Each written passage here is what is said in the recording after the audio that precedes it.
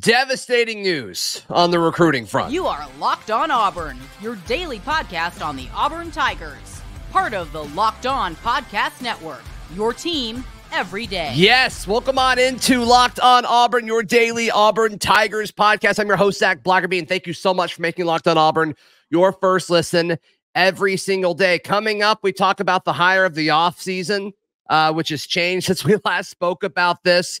That'll be with Brian Smith, Locked On Recruiting Insider, as well as writer at auburndaily.com. We'll also talk to him about some of the recruits that he spoke to earlier this week. But first things first, we're dapping it up on a Thursday with Montgomery radio legend Darrell Dapprich, just to kind of we're recording this really right after the news happened of Ryan Williams recommitting to Alabama. I didn't buy all of the Bama smoke over the last few days since he visited this past weekend, Darrell. I just didn't buy it. This coaching staff and folks within the program were so confident about all the work that they have done with Ryan Williams, but Hayes Fawcett of On3 drops that graphic breaking the news that he is committed to Alabama again. I was shocked by this, Darrell. There's no other way I could put it. It's been kind of a flip-flop for me. I fully expected Ryan Williams to always go to Alabama. I just felt that way when he, committed to Alabama early. And then in the last 10 days, I started to have a little different feeling about this based upon some legitimate intel, some of which Charlie Five talked about earlier in the week on the show, but some things that we saw that were legitimate and heard from coaches, from other players, right, that were committed with screenshots and that kind of thing. So here's the situation in something like this. You can get information that's valid, but it's up to the source or the person telling you or telling other people they're coming to Auburn or they're ready to all that information is legitimate. At the end of the day, though, he's a 16-year-old kid. 10 days ago, was he coming to Auburn? Maybe. Can he change his mind because of how young he is? Did we all change our minds a lot when we were that age? Absolutely. Was he trolling? Was he loving the attention and the love and all the playing the game? Who knows? It's recruiting. They love that. They get a high off this kind of stuff. So I don't know. I think some things changed with the visit last weekend, in my opinion. When he went to Alabama and had a meeting with the board and all that, I think some things changed. But look, just speaking candidly, I felt like all along he was going to Alabama, but it changed for me the last 10 days. There was some real smoke there that I was starting to believe he was coming to Auburn. And it was not a gut feeling. It was based on some things you and I saw. That changed. It changed. It's the way it is in the recruiting game. Yeah, I thought he was going to Bama until he decommitted. I don't know why you would decommit and then go back to that school. I just thought that was interesting. And so that makes me think that something was there, something happened. But hey, hats off to Kalen DeBoer for getting Ryan Williams back on campus and getting his commitment again. I mean, props to the staff. I mean, especially for a guy that the biggest knock against him is he going to be able to recruit? And he comes in and locks down Ryan Williams. I mean, that's a big move by Kalen DeBoer. All right, Hugh Freeze, it's your move now. What do you do next? Yeah, there's some guys, obviously, the Cade Cunninghams and the Smith kid from Selma from a receiver standpoint. But look, this was a situation where Auburn was always up against it because they were trying to get Ryan Williams away from Alabama. Yeah, it was never a situation where he was going to announce who he was going to be committed to, and he was committed to Alabama early on. I'll also say this.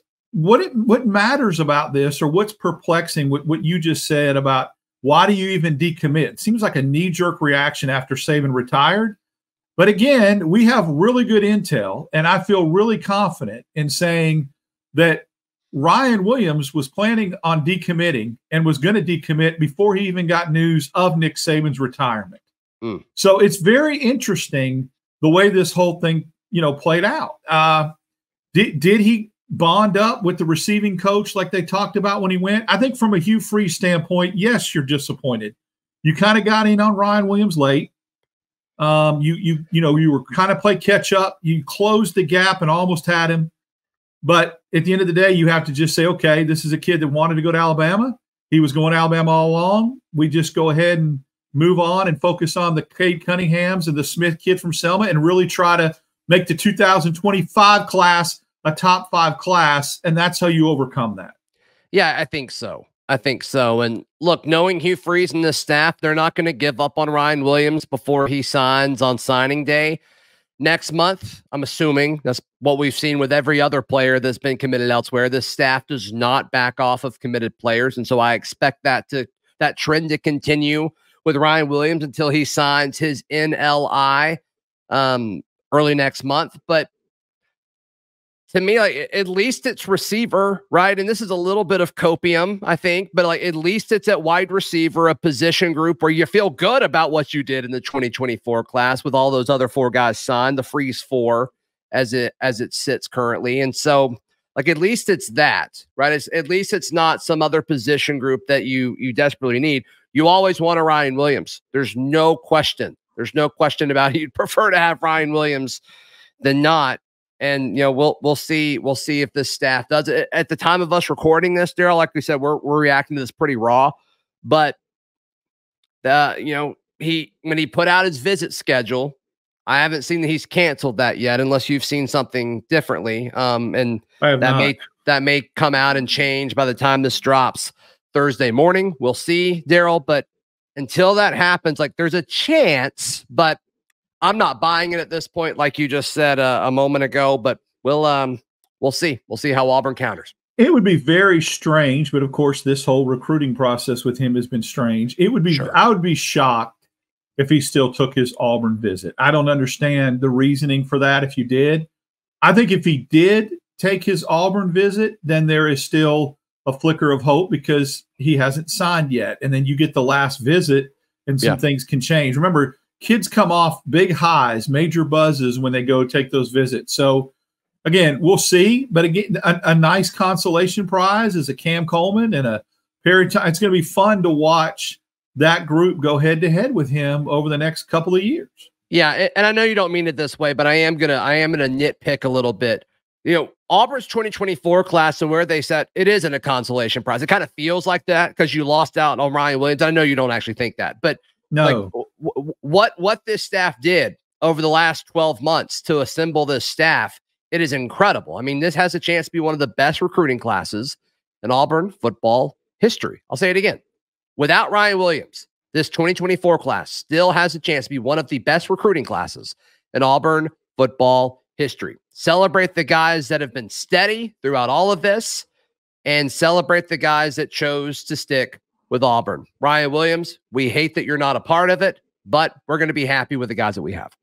Yeah, more of a play on words there, meaning that if you're going to lose somebody, you have an elite receiver class to look at and go, okay, I feel good, right? I feel good. Question. Yeah, it sucks we lost Ryan Williams, but look what we have over there that we get to watch, like I said, go head-to-head, and a couple of them that are just absolutely, blooming into what like a Bryce Kane. So, yeah, that's, again, it's if you're going to lose, like you said, on that side of the ball, that's the area. So Right. All right, Darrell, thank you so much. Darrell will be he joins us. Obviously, we went live last night to recap Auburn and Alabama, if you want to check that out. And then he'll be on the show tomorrow, as well as we dap it up every single Friday. Coming up, a conversation with our recruiting insider, Brian Smith. He's also a writer at auburndaily.com. We recorded this Wednesday morning. I believe I edited out all of the Ryan Williams conversation.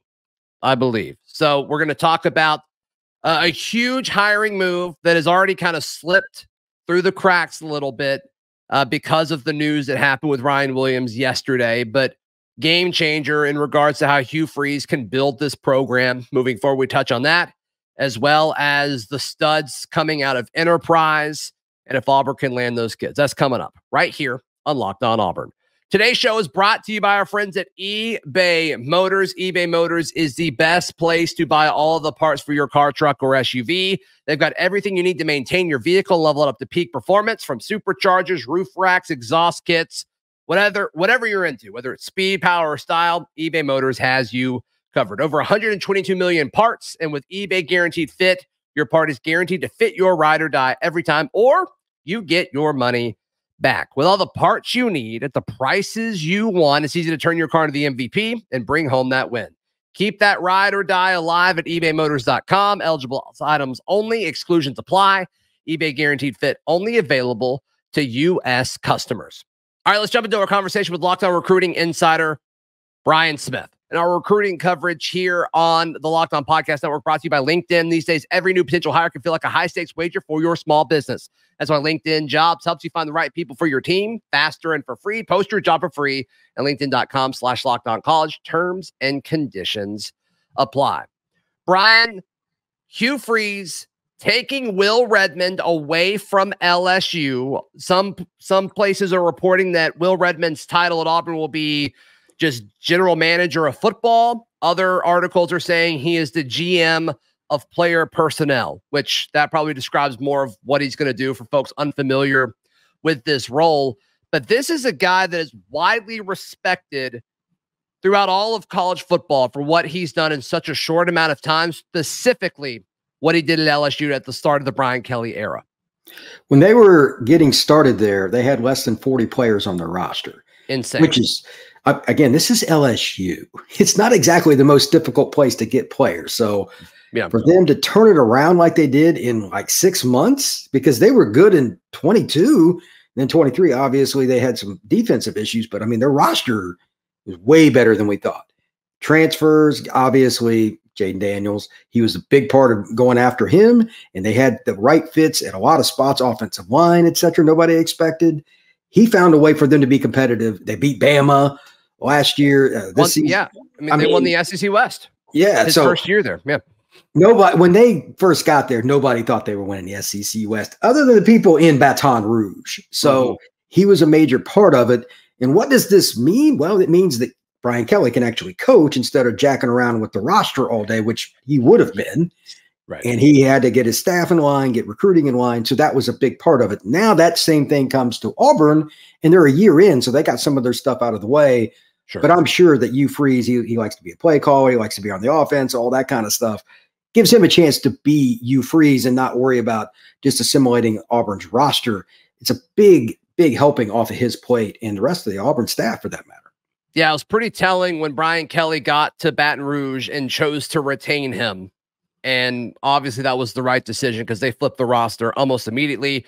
Redmond was a huge, huge part of that. And Brian, one of the biggest debates internally throughout the Auburn fan base during Hugh Freeze's first year at Auburn was, okay, well, what's the proper balance here? Because clearly we need Hugh Freeze to be a part of the game plan regarding the offense and the play calling on Saturdays and all that, because it was a noticeable difference when he was involved versus when he wasn't.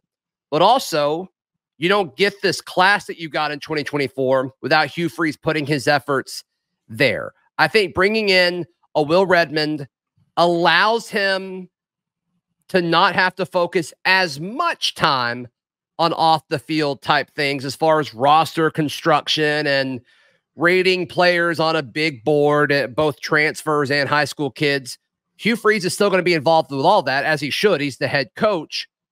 But for the fan that wants Hugh Freeze to call plays more, which is most Auburn fans, this is a huge, huge move. Sure, it's an off-the-field role. It's not one of the guys who's going to be out there hitting the road recruiting, but this is the type of hire that you need that makes your program better. It's not super flashy, but Auburn football got better with this hire. This is the guy that also makes sure the guys that do hit the road go to the right places, meet the right people, see the right recruits. One of my favorite phrases of all time is, it doesn't matter how fast you are if you don't know where you're going. And that's really what this is. General manager's got to make sure everybody's going to the right place. So the roster is going to change in college football with all these weird transfer rules. Like, you transfer as many times as you want. If you're not ahead of the game and don't already have a list at every spot, almost like coaches have lists for assistants leaving and coming. Now it's their whole roster. You got to know everybody's roster. It's insane.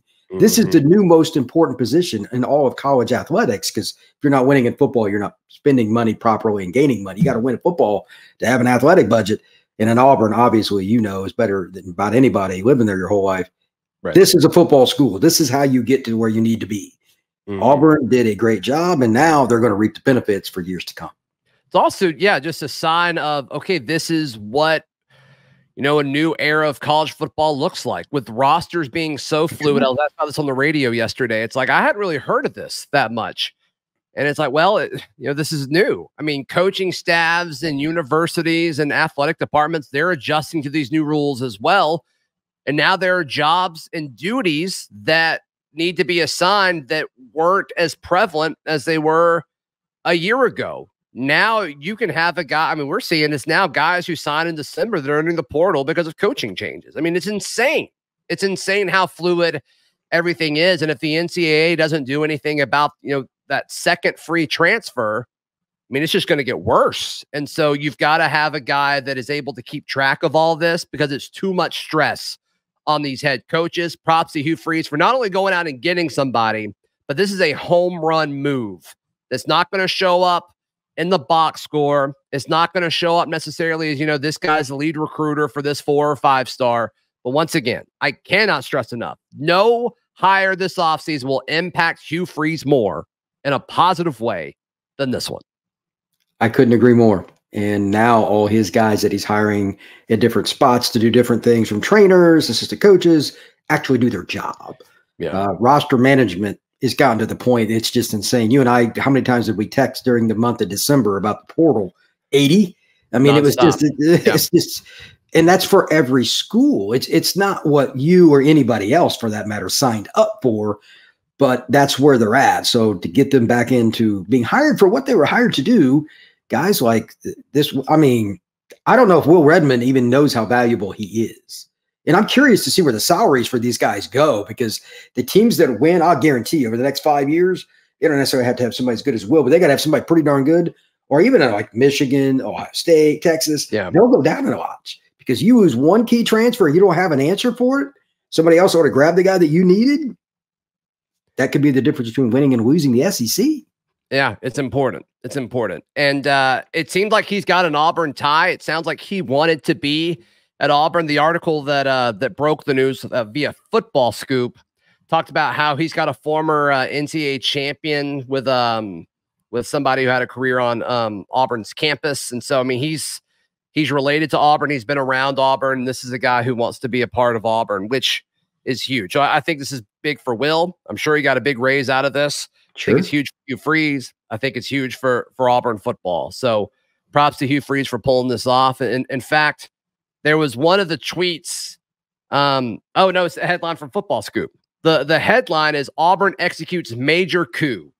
Nabs top executive Will Redmond from LSU. I mean, this is a nationally big thing. Football Scoop named him the Football Scoop director of player personnel of the year a year ago. So, I mean, nationally respected for folks that monitor this industry in that specific role.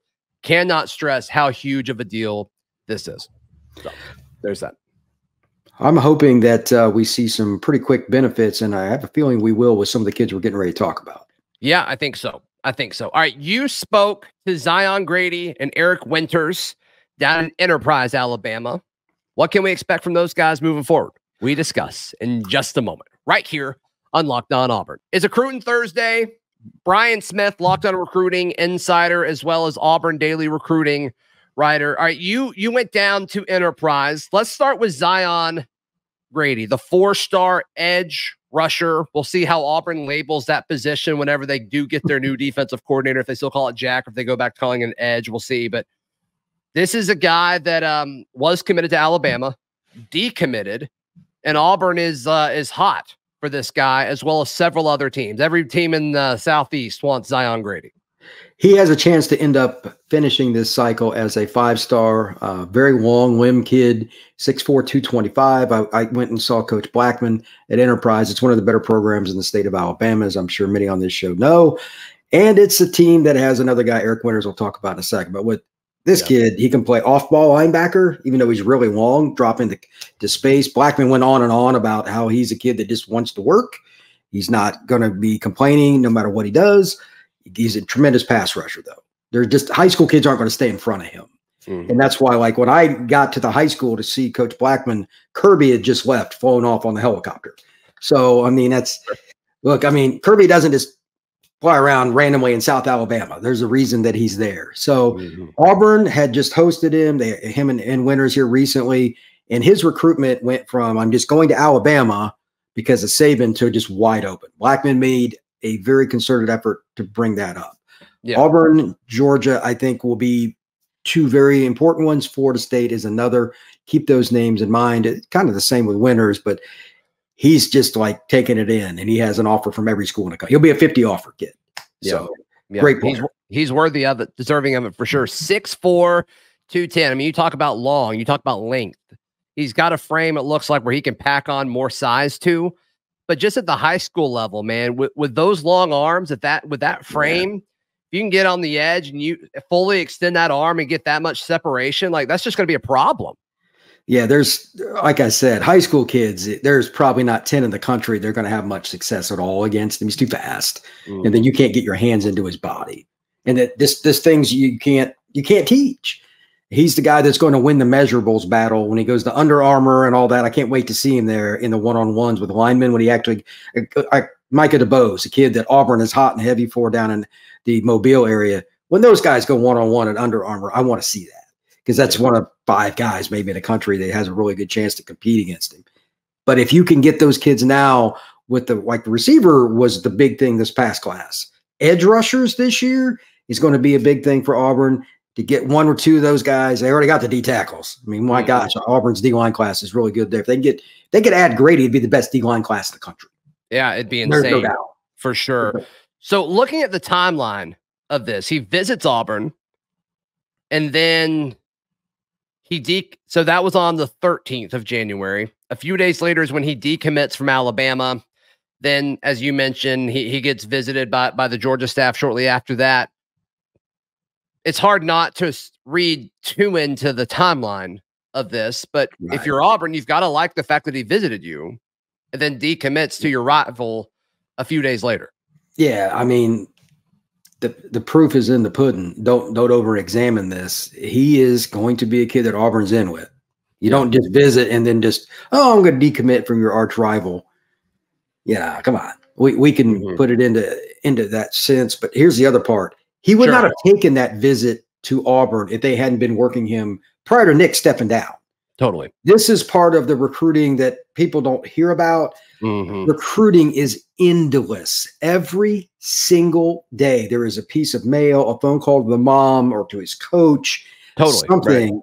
And that's something that Blackman talked to me about when we're sitting in his office. He's like, Auburn's putting in the work here. Winners too, we'll talk about in a second, but like they're putting in the work.